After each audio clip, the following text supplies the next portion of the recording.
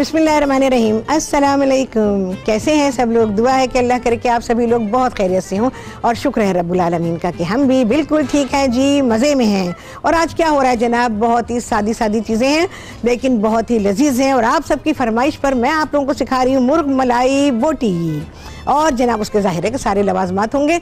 और इसके अलावा आप सभी लोग सीख रहे हैं अपनी फरमाइश पर और मेरी पसंद पर दावत राहत दावत राहत टी केक, फ्रूट केक है एक्चुअली। तो कान में आवाज़ें आती रहती तो बंदा गड़बड़ हो जाता है।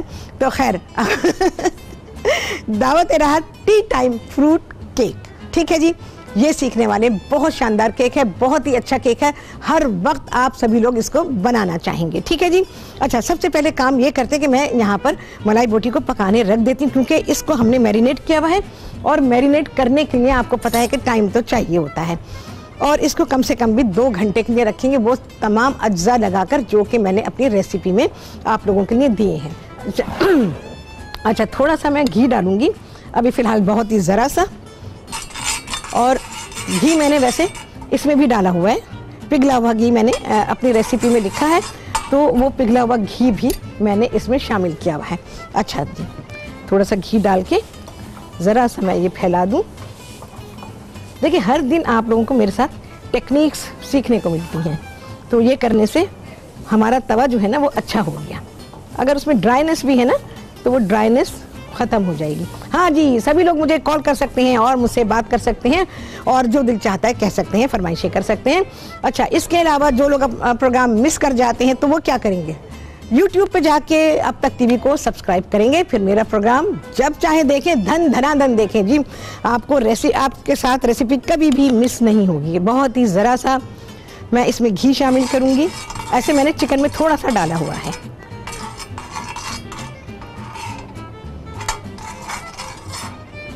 मतलब इतना तो होना चाहिए कि टेस्ट आए उसमें ना, जो भी मैं चीज़ पका रही हूँ उसमें उसका टेस्ट बनना चाहिए, तो इसलिए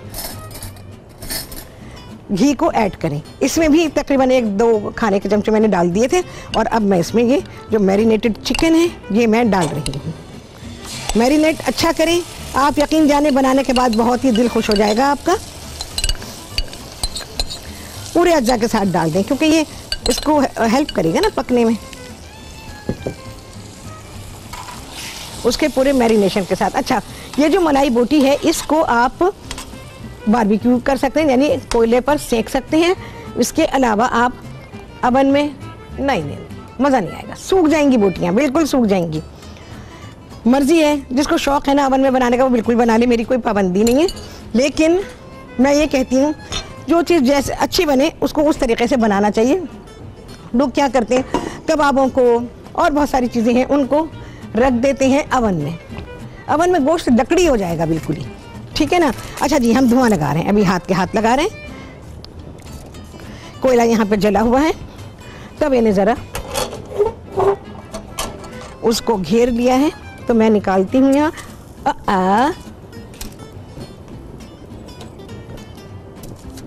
चंद सेकंड का धुआं और बस फिनिश।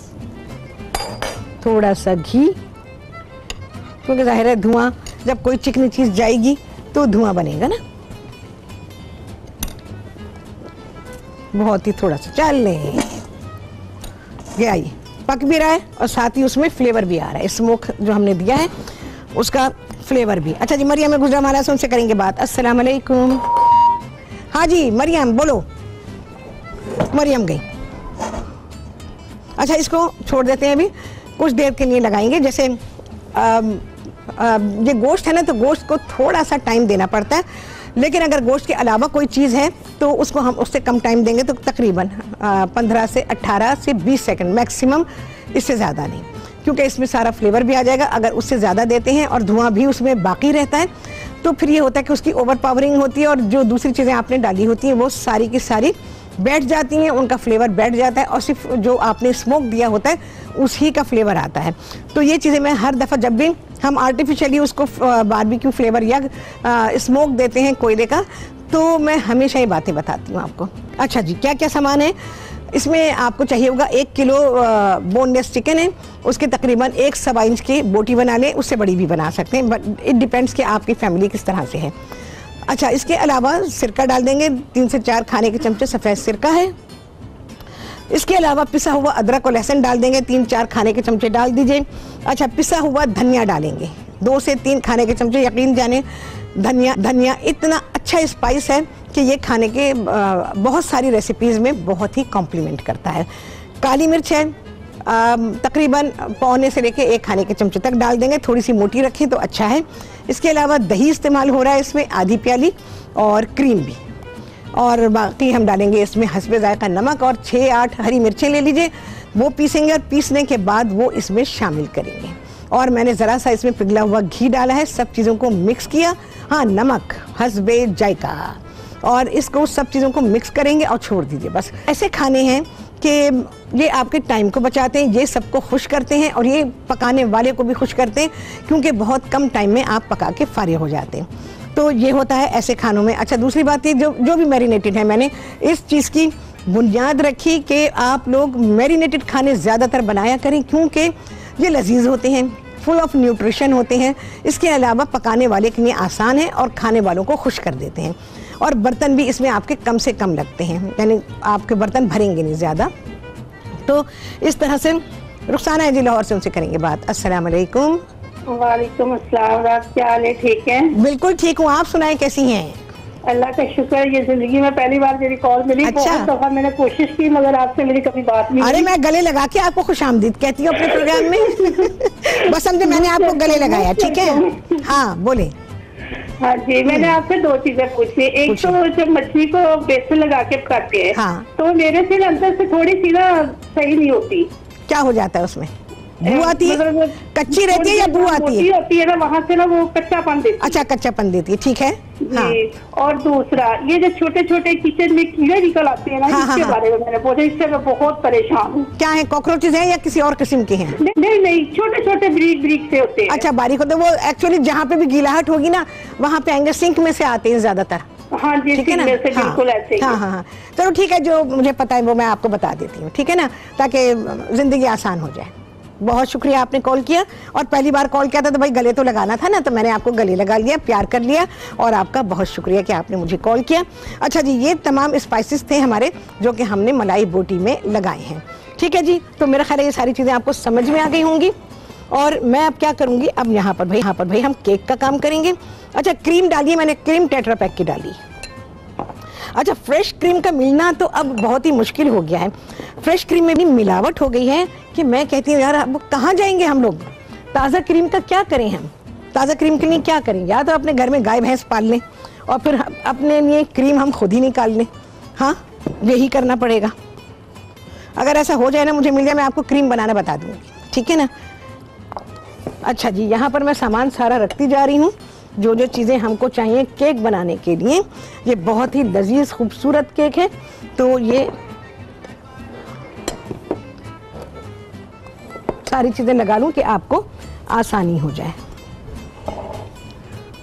चलिए भाई, अच्छा सामान पहले लिखने का प्रोसीजर मैं बाद में शुरू करूँगी, इस वजह से कि क्योंकि ब्रेक आ जाएगी, फिर मुझे रोकना पड़ेगा। हाँ, सिर्फ एक काम मैं ये करूँगी कि यहाँ पर मेरे पास मक्खन है, ये तकरीबन 100-125 ग्राम के बराबर, और प्याली में अगर करेंगे तो आधी प्याली मैंने लिखा है, लेकिन उससे ज़रा सा कम होगा। तो चले जी, इसके बारे में, कौन से केक के बारे में बात करेंगे इस ब्रेक के बाद।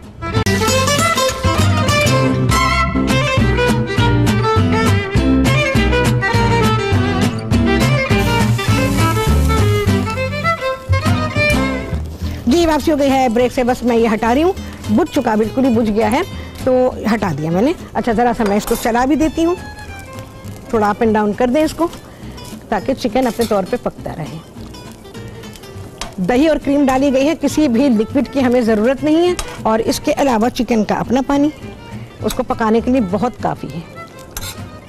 बहुत ही अच्छी नरम बनती है, और इसको आप पूरी पराठे के साथ, पूरियों के साथ, चपाती, नान, जिसके साथ भी खाना चाहें, या एज इट इज़ भी आप खाना चाहें तो खा सकते हैं। चले जी, ये मैंने कर दिया, कवर करूंगी मैं इसे, और ये पकती रहेगी, बस अब छोड़ देते हैं। अब आते हैं जी केक की तरह। अच्छा, यहाँ पर जो मक्खन लिया हुआ है मैंने, ऐसे तो 100 ग्राम तक आप ले लीजिए। आपको मैं मक्खन हमेशा वज़न में बताती हूँ, इस वजह से कि बाज़ार से आपको वज़न में ही मिलेगा, ठीक है। अच्छा, यहाँ पर आधी प्याली चीनी है जिसको कि मैंने पीस लिया है। अच्छा, मैंने क्या किया है, इसमें ऑरेंज का छिलका, यानी कीनू है या फ्रूटर है, उसका माल्टा है, कुछ भी, उसका छिलका ले लें। ये थोड़ा सा छिलका मैंने ले लिया, तकरीबन 1.5-2 चाय के चमचे के बराबर होगा। तो ये मैं इसमें शामिल करूँगी और चीनी और मक्खन को हम एक साथ ही बीट कर लेंगे। ये काम आप हाथ से कर सकते हैं, मतलब अपनी उंगलियों से ऐसे कर सकते हैं, या अगर आपके पास फेंटू है तो आप फेंटू भी इसमें इस्तेमाल कर सकते हैं। तो चलिए जी, पहले मैं ज़रा सा इसको मिक्स कर लूँ, क्योंकि भाई चीनी जब उड़ेगी तो यहाँ तो धुआं धुआं धुआं हो जाएगा। क्या हो गया भाई?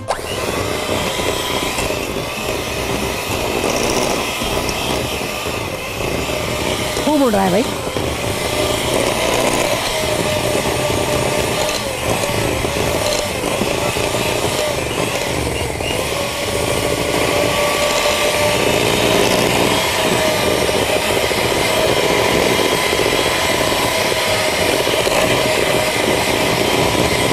मुझे तो लगता है उड़ उड़ के मक्खन आधा ही रह जाएगा। जगह साफ है भाई, मैं उठा रही हूँ, जो उठा सकते हैं, जो मोटा मोटा है ना उसको उठा लेते हैं। अच्छा, 3 अदद अंडे हैं, इनको मैं निकालती हूँ। अच्छा, अंडे ना फेंट लिया करें, मुझे बेहतर लगता है ये तरीका। तो फेंट कर डालने से मुझे लगता है ये ज़्यादा बेहतर होता है और आपको उसमें एफर्ट्स कम लगाने पड़ते हैं। साथ साथ लिखते जाइए। 100 ग्राम मक्खन है आपके पास, आधी प्याली चीनी है, और इसमें मैंने लीमू के छिलके, लीमू कह रही हूँ, इसका ऑरेंज के छिलके को तकरीबन 2 चाय के चमचे आपको ऑरेंज का छिलका इसमें चाहिए। और तोड़ लेती हूँ, सारे तोड़ लेती हूँ, तो उससे यह है कि एकदम से हम अपना काम शुरू कर देंगे। अच्छा, अगर आप घर में ना एक विस्क आप लोग ज़रूर रखें, उससे बड़ी आसानी हो जाती है, और उससे ये होता है कि आपको केक वेक कुछ भी बना रहे हैं ना, तो उसके लिए आसानी होती है। अच्छा जी, बहुत ही ज़रा सा आप जो बॉटल में आता है वो भी डाल सकते हैं, और आप इसमें जर्दे का रंग भी डाल सकते हैं, ठीक है। वनीला एसेंस है। अच्छा, मैंने उसमें लेमन का एसेंस भी लिखा हुआ है रेसिपी में, तो मैंने क्योंकि इसमें ऑरेंज का छिलका डाल दिया, लेमन का या ऑरेंज का छिलका डाल सकते हैं आप, तो आप इसमें अगर छिलका डालेंगे तो फिर आपको लेमन एसेंस की ज़रूरत नहीं है। और तो अगर छिलका नहीं डाल रहे हैं तो फिर आप लेमन एसेंस के 4-5 कतरे डाल दीजिए, और 1 चाय का चमचा आप इसमें डाल देंगे वनीला एसेंस। तो इन सारी चीज़ों को मिलाकर अब मैं मिक्स करूँगी।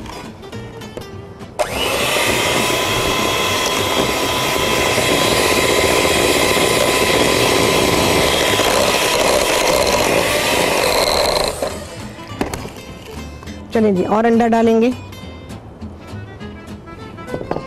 और साथ ही स्क्रैपर को भी यूज़ करेंगे, क्योंकि इसको इकट्ठा किया जाना ज़रूरी होता है।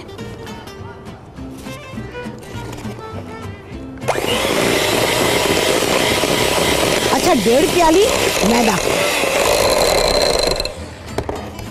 मशीन में इसलिए इस्तेमाल कर रही हूँ प्रोग्राम में, क्योंकि टाइम नहीं है। अगर मैंने बीट करना इसको शुरू किया तो एंड आ जाएगा, और हल्के हल्के जो आप मिक्सिंग करते हैं सबसे ज़्यादा बेहतर रहती है।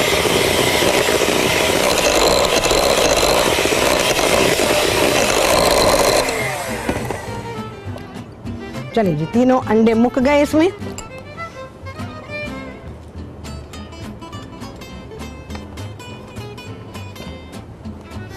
मलाई बोटी तो अपने जलवे दिखा रही है भाई।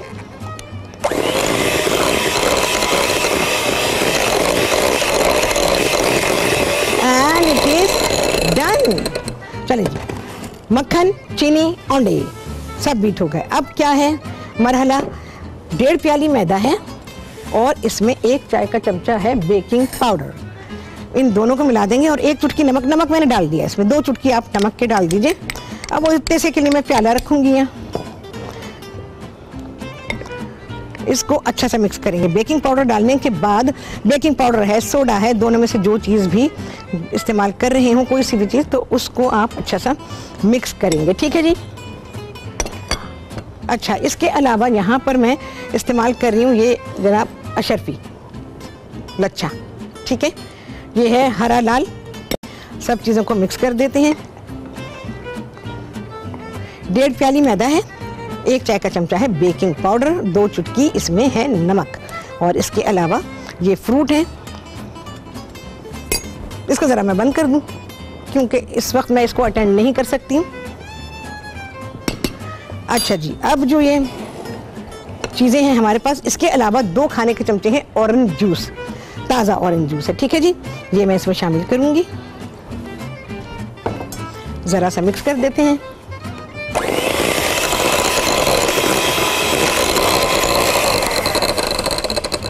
मशीन का काम खल्लास, अब नो मोर मशीन। ठीक है, अब काम है हाथ से।